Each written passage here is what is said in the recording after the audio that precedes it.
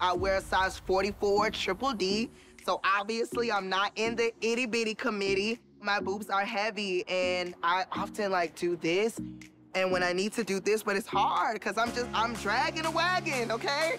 Okay, I got bajungas, you got titties. Okay. So, have you ever thought about having a breast reduction?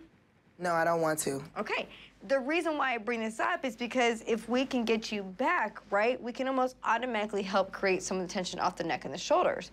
But if we're not willing to have a reduction, that's okay. But I need to know where your headspace is at so I know how to fix it outside of that. Imagine putting a 10-pound sack of potatoes and walking around all day with that. You're not gonna be happy, and neither is your neck. All that weight is gonna push the neck forward, and over time, it can actually create that hump in the back of the neck. Ever seen a chiropractor? Never in my life. I was actually discouraged to come see a chiropractor by my doctor. You know what? I probably hear that more than you could possibly imagine. Well, they did scare me when they said that people sometimes have strokes after visiting a chiropractor. I was like, I don't want to have a stroke. Okay.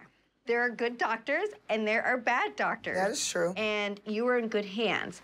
Yes, I am gonna do the cracking and the popping and the adjusting that we all talk about. So yeah, you're gonna feel those sensations. I am gonna examine your spine. I'm gonna take a look at everything from top to bottom, and I'm gonna ask for your permission every step of the way. I love this consent game.